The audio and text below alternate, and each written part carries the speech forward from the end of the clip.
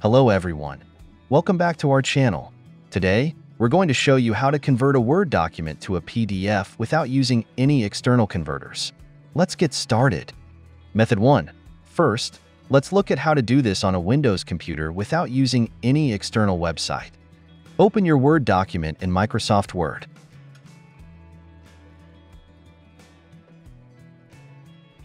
Click on File in the top left corner.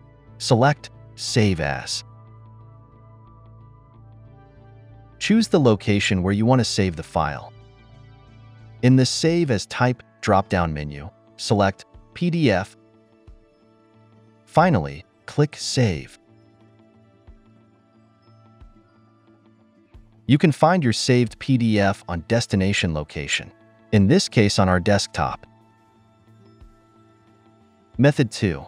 Now let's see how to do this. If you don't have Microsoft Word, you can use Google Docs. Here's how.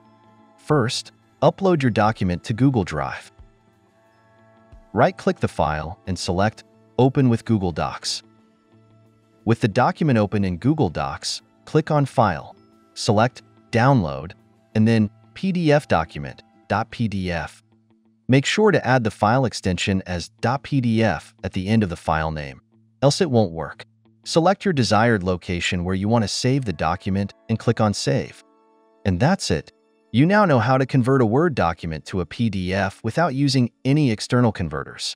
If you found this video helpful, please give it a thumbs up and subscribe to our channel for more tutorials. Thanks for watching.